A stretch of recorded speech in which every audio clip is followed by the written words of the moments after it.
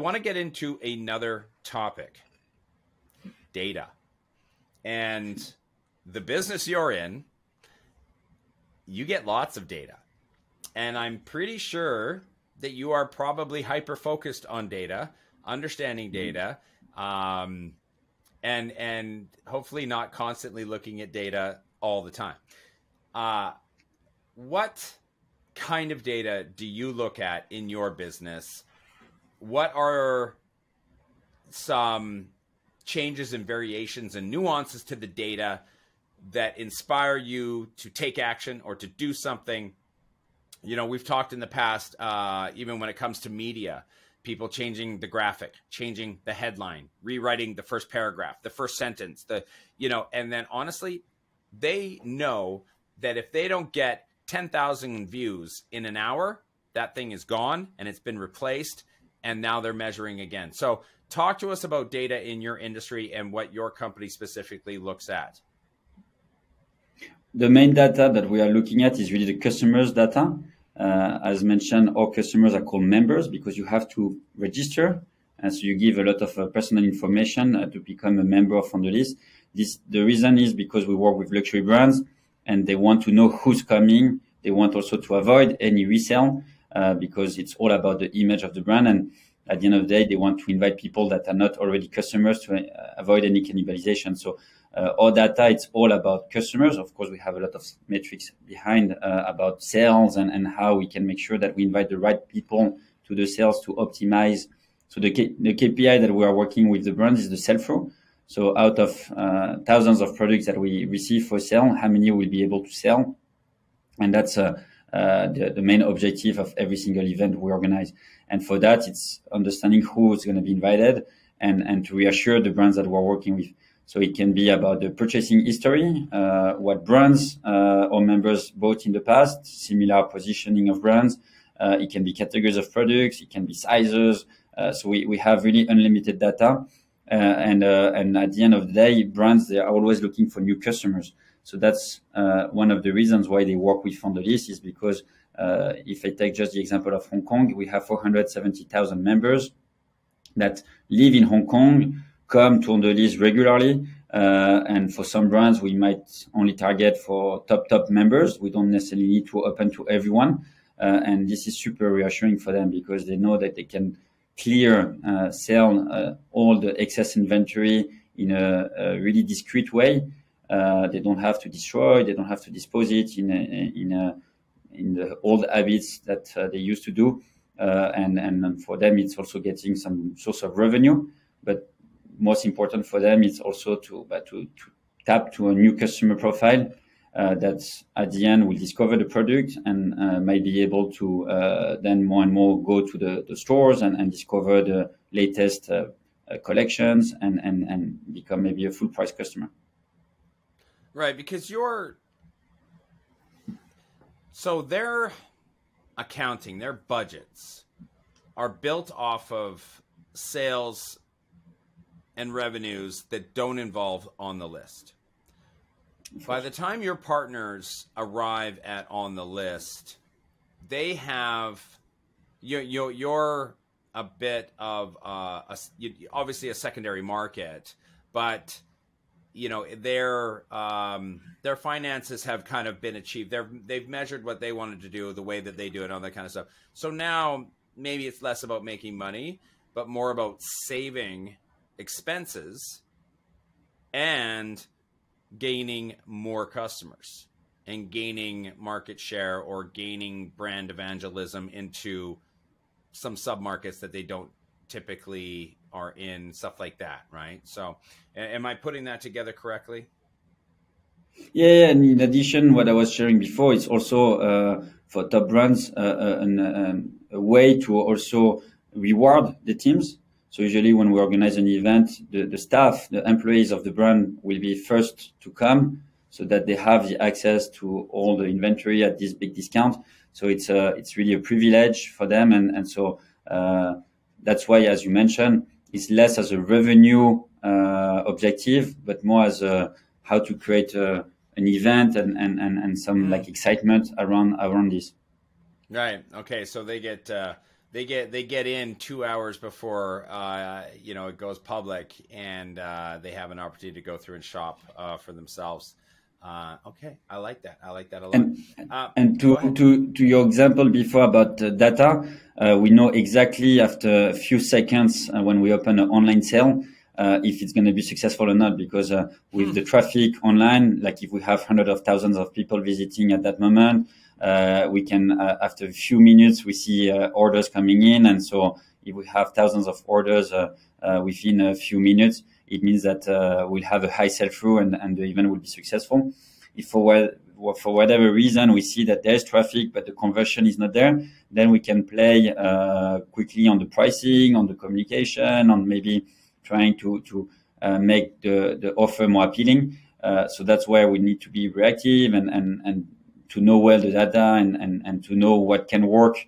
So to put in place new actions is really important. So yeah, data is really key on our job. What of that activity that you launch into, when, like, if something is going to go brilliantly, great, then you just let it go and the inventory sells out, and that's awesome. But if it doesn't, and now you're into the data, now we need to see what's going on specific to that area of the world. What do you find helps re-engage that level of sales back to where you want? What has been the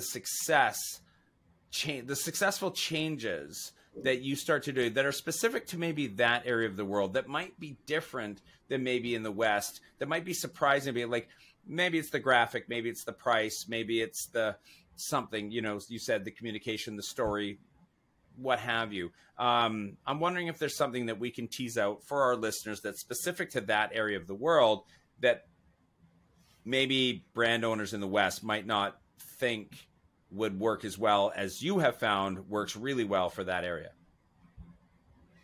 An example I was given when we started, so 7 years ago, is that tycoons in Hong Kong, when they go to the shopping luxury malls, they always ask for free parking.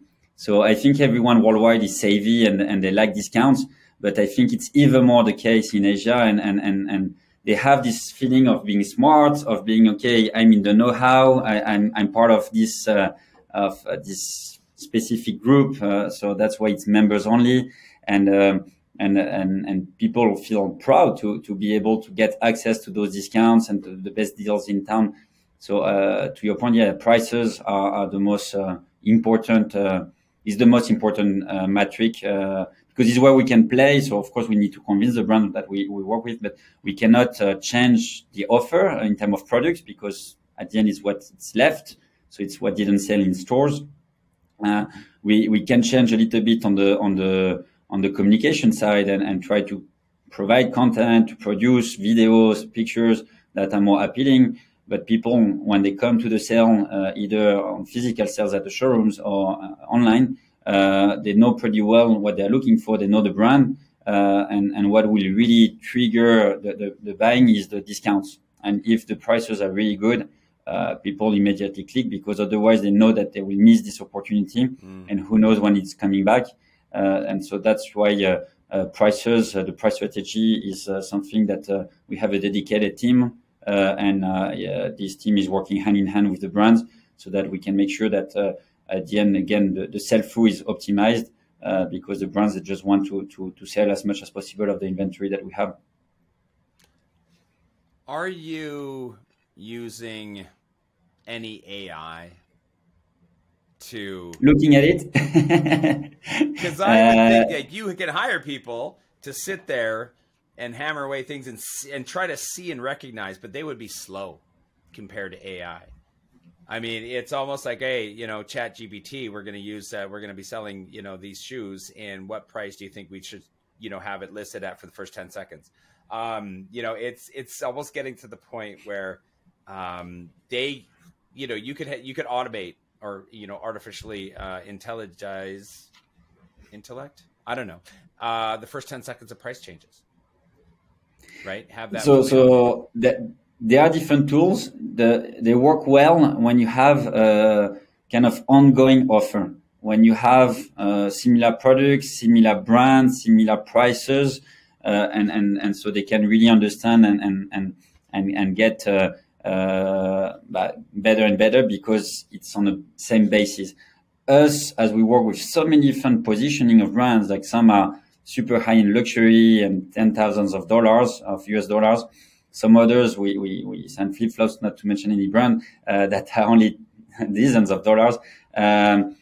That's why it's hard to have something kind of automatized and the human know-how about also, okay, this brand is super popular, never been on discounts, they don't have outlets, factory outlets, so you don't need to discount too much. Here we are selling pants. We know pants is harder to sell, so we need to really discount more on this category.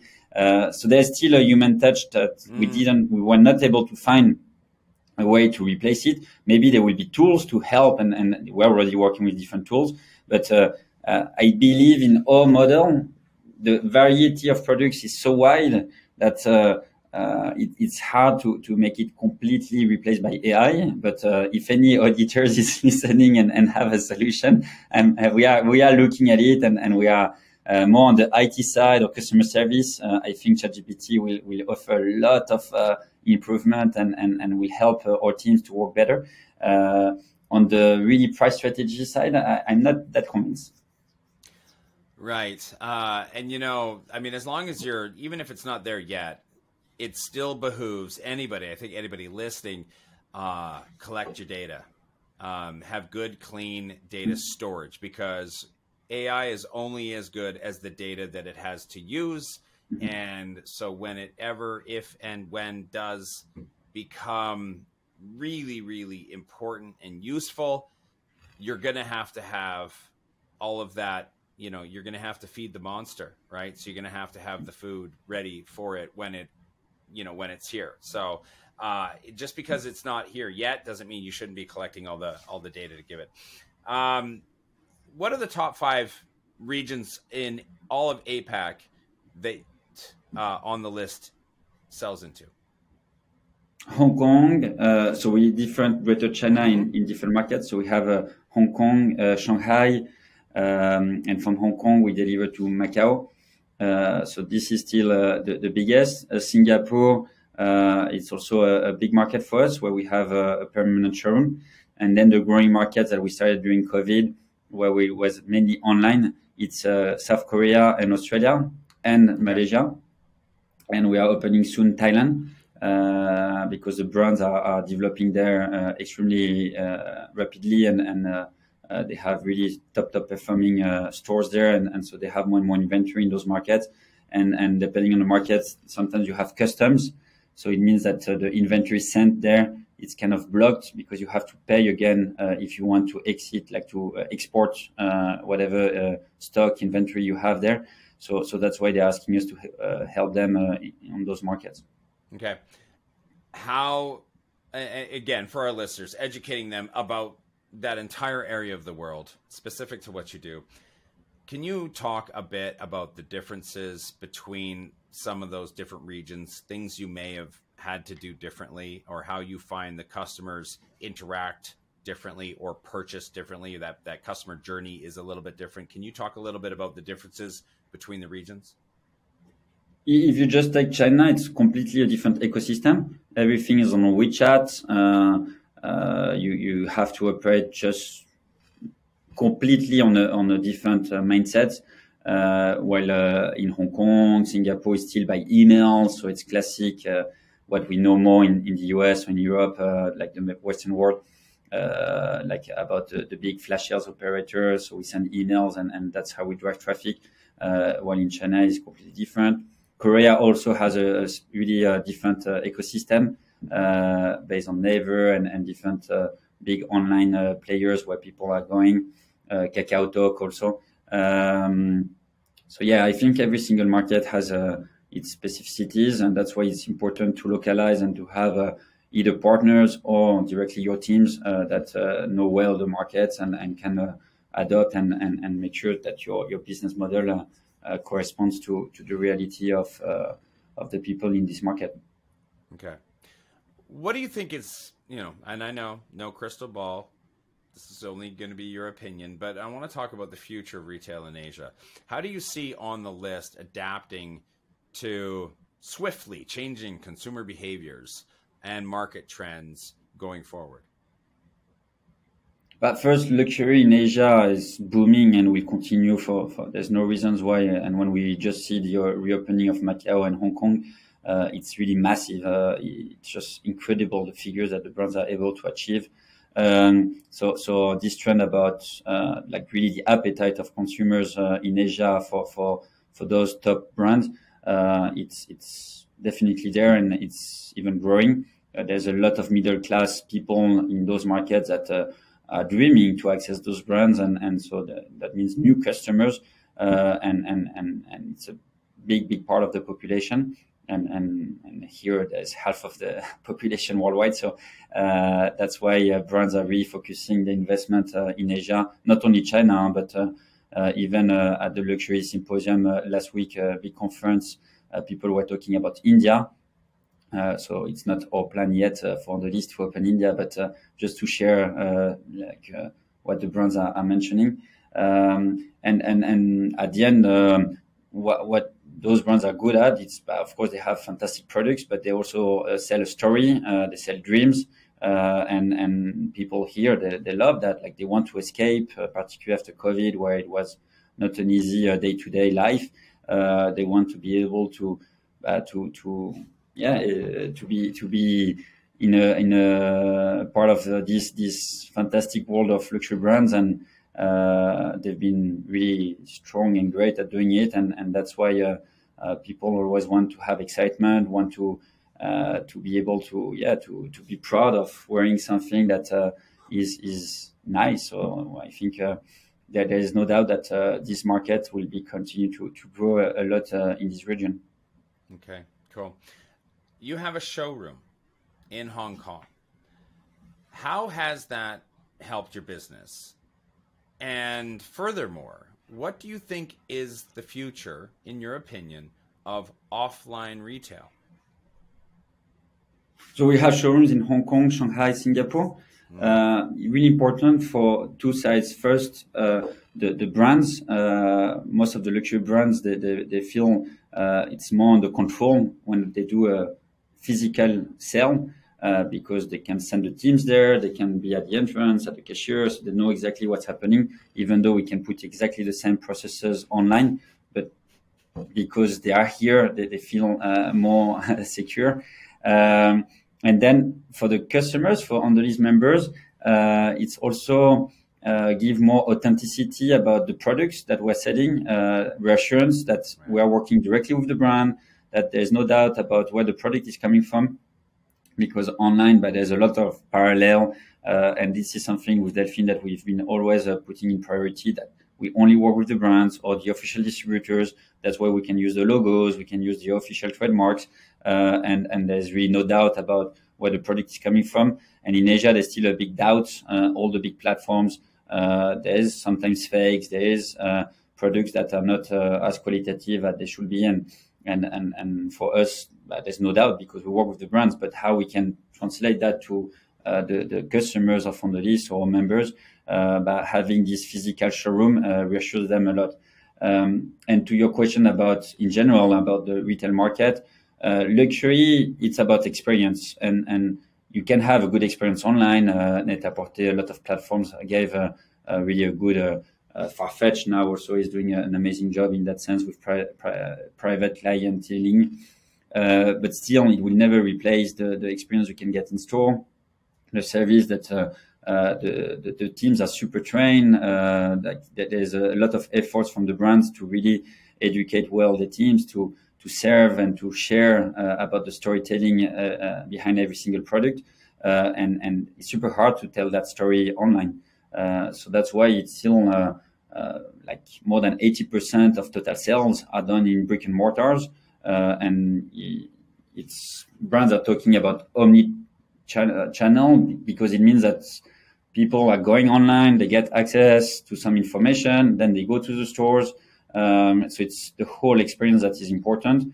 And why people are buying online is for the convenience. For us, when we work with some brands, people are super happy to buy it online because then they get delivered. They don't need to come to the showroom. But still, for high-end brands, but people are happy to come, and when it's sizes, when you want to touch the fabric, when you really want to see the product, the physical will never be replaced by online. Yeah, no, it really can't. I mean, there's no technology out there available right now. I mean, you could do some sort of 3D imaging of yourself and some holographic, and you can put it on, and you can say some things. But it really is just, yeah, we're just not there yet. I think for the level of confidence, especially the more important the purchase. I think the more that people feel what they wear and how it looks and how it fits and how that brand represents who they aspire to be, you just can't, you're not going to put something or wear something that doesn't fit right, no matter how amazing the brand or the quality or the material. If it doesn't fit you right and it's not making you look the way that you want to look, it's still not going to wear it. So it is a difficult thing to overcome. I want to talk a little bit about COVID. What was your experience with COVID? How did what did you guys go through? What was the impact for you guys? A lot of up and downs. The downs were linked to the restrictions. Shanghai was closed 3 months last year. Impossible to operate at the showroom and even online. Like the warehouse that we work with was completely closed. So we had no revenue and zero subsidies. So that was not the ideal situation. But at the same time, a lot of opportunities because brands, they were having more and more inventory. They needed also to get some cash. And so we were able to develop a lot of new online solutions for the brands, for staff sales, or to be able to target specific markets, doing like more cross-border events. So at the end, it's again to listen to the needs of the partners and try to adapt the offer. And yeah, today we're in a position where we survive COVID, and we know that we strengthen the link, the partnership with the brands. We thank them to give us one more opportunities to work with them, and I think it was needed to be reactive, to be resilient, to be agile. We had at one moment unfortunately to reduce a little bit the scale, and so we had to separate some team members, and that was not as an entrepreneur and first time we were facing this. It was not the easiest period of our life as a business, but now we're growing again, and so. I think COVID, if you take it in the right way, any challenge, you find opportunities out of it. Yeah, I think goal number one was survive. And those who survived had a very good chance to thrive. That we're getting to the point of moving past COVID, even for me, because 2 years ago, COVID was at the top of my list of things to talk about. And now it's nicely down at the bottom, and I hope pretty soon it doesn't even make the list. Diego, we usually ask for a couple of names of people that people you respect, that live and work and have, professional careers in that area of the world. Hopefully not in the exact same vertical, because we've already talked to you. We got everything we need to know. We don't need to talk to somebody else. A carbon copy of yourself. But would you mind giving us one or two names on the air, so to speak, of people that you think would make really interesting guests, especially just for the audience? A couple of people that the audience could probably learn a lot from, as they have from you here today, that you wouldn't mind calling them out. And then, of course, we can go after them on social and say, oh, hey, by the way, Diego called you out on the podcast. You should go give it a listen, and maybe you'd like to be a guest as well. But do you have a couple of people for us? Of course, I can try. Then I don't know if they will be Who knows? available to. But you mentioned just before we started to record that you were a bit disappointed that Delphine was not joining today because you wanted more women. So I can focus on more women, maybe guests for you. So I'm sorry for the audience also that maybe they will have preferred to have Delphine today. So I can name Joanna Monange. Started her own fragrance brand called Maison 21G. We work with them, but it's an amazing brand about tailor-made fragrances. So they listen to the customers' preferences, and so you have a full kind of one-to-one consultation, and then you go out with your personalized fragrance, and she's developing her brand in the region and doing an amazing job. Very innovative. Cool. And it's all about data as well, because to understand better the customer, and they do also a lot of B2B, working with big corporates on giving like team building experiences. I feel like there's a 23andMe opportunity there where I send in some hair and some of my, my nail clippings, and then they understand like my pheromones and my skin type, and then how is it going to actually smell once it's on my skin, and they smell good. I feel like that's in the future. It's absolutely going to happen. I'm not sure it's there yet, but I think Joanna will be interested to hear your ideas. Okay, next one. Ariane, an inspiring entrepreneur in Hong Kong that brought a lot of top contemporary brands from Europe because in Hong Kong it's a lot about luxury, less about the inspiring premium brands that are not the same price point, more affordable. And so she started Rue Madame many years ago, and she's super successful. A little bit like Arnaud Capoc that you received not that long ago, but focusing more on the women's brands. She started Sandro Hommage, and now she has Vanessa Bruno and many cool brands from France and Europe. A lot more and more from the UK as well, Sweaty Betty and few others. Then I don't know her directly, but you should try to talk to Rachel Lim from Love Bonito. I have a good friend working for her. So Love Bonito is a Singaporean brand focusing on Asian women because the shape of women in Asia are not necessarily the same. And so she felt, okay, why no one is really targeting the Asian customer? And so Rachel, really inspiring woman. Again, I never met her, but Maxime, a good friend, we might be able to connect you with her. And then, have a lot of different friends, entrepreneurs in Hong Kong, Shanghai, or Singapore. You can also try to talk to Alexis Bonhomme from Farfetch because they're doing an amazing job for luxury online worldwide and particularly in Asia. Well, I'm happy to give you a few names, and then you can pick from them. Yeah, that's amazing. I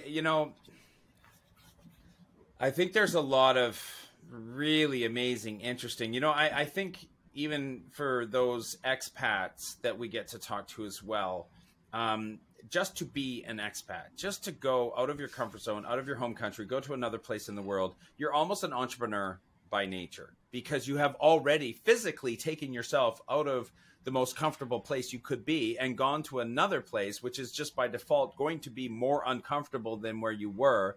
And being an entrepreneur is about almost facing the uncomfortable and getting used to it and then starting to survive and thrive in that thing. So I just think that people who are expats are in some way, shape, or form, they've got entrepreneur in their DNA. And I love talking to these people. And I was super, super impressed and honored to be able to talk to you here today. We will definitely chase down all of those people that you mentioned. I think they would be wonderful guests. I think that anybody you think of, you can throw our way if you think that, hey, you guys should go on this podcast too.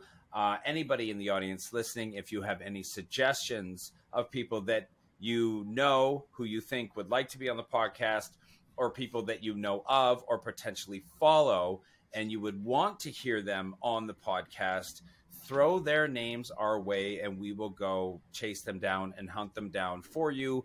Because really, at the end of the day, this podcast is really just all about you, the audience, and trying to help you better understand Asia as a whole through anecdotal and hopefully interesting education, inspiring conversations with people like Diego Dultzin, co-founder of On the List. Diego, thank you very much for being on the show today. Thank you, Ted. It was a pleasure All right. talking to you today. For all of you who are watching on the YouTube channel, don't forget, if you need your hands or your eyes for other things, we have the podcast. As I usually say, I usually just say it a lot cleaner than that. So go listen to the podcast. And for those of you listening to the podcast only and you want to see Diego and I talking here live on video, of course, you can go to the WPIC YouTube channel and find the recording there. For everybody at WPIC, my partner, Eddie Tabachman, who puts on this show in the background. And thank you, Diego, for coming on the show as well. And to all our audience members who are here, please don't forget to subscribe, to like, to comment, to reach out. Just let us know what we're doing well or what we can improve on. We're always eager to hear from you. But from all of us, including Diego, thanks very much for listening to the show, and we'll see you next time. Bye-bye.